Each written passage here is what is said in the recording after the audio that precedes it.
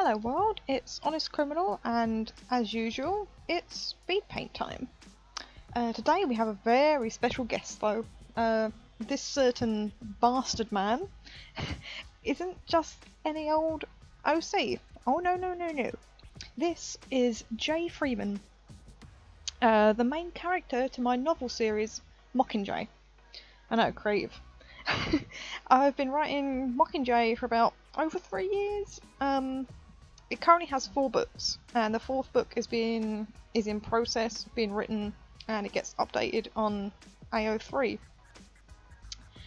Now, as Jay says in the first book, I'm going to start from the beginning with this little fucker. Let's go back to 2015. I wanted to create a creepy and scary story, and I did. It still scares the shit out of me to this day. The story was called Cruel. A creature that had no legs and just ate people for no reason, I guess. About a year passes, and I go back to this character and I take one trait from this character and I kind of used it to kind of morph him and create a whole new character. That trait was a hammer that was inside of its head. Yes, weird. I know. And then Jay was born. He was still really screwy and his story was still lacking that something, I guess. I took about another year or so to finally get that first taste of what I wanted him to be. The story is very spoiler heavy, like as shit. It's bloody, it's controversial, it's very mature. It's something to go into with an open mind, I would say. I would say it's best to read it if you're 18 plus as well, but we know that's not going to happen.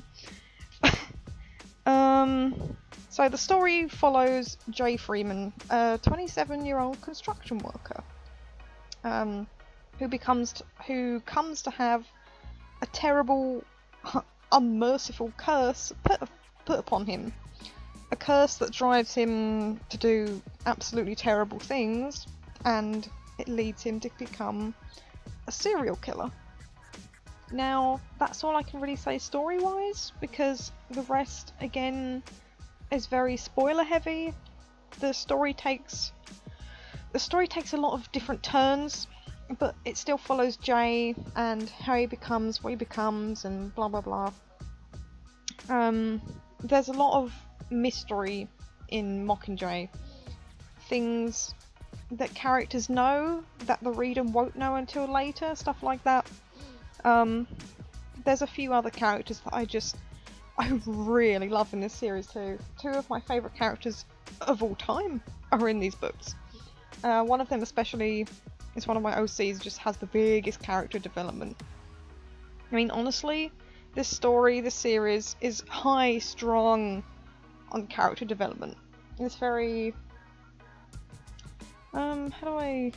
it's very psychological, and it's a story I wanted to dive deeper into the human mind and how we deal and perceive certain things in the world. Jay as a character is one that you watch from his point of view, and not close enough that you see everything that he's been through. You get to see a lot from other characters' perspective and how they view him at the start, at the beginning, and then further down the story, how they change. I wanted to show the readers that what the curse is capable of, but not completely through Jay's eyes himself. Yeah. So I'm nearly done now. Thanks again for coming to watch my speed paints and listen to me go on about my OCs again. Stay safe everyone, and hopefully I'll see you all again. Yes. So, peace. Bye!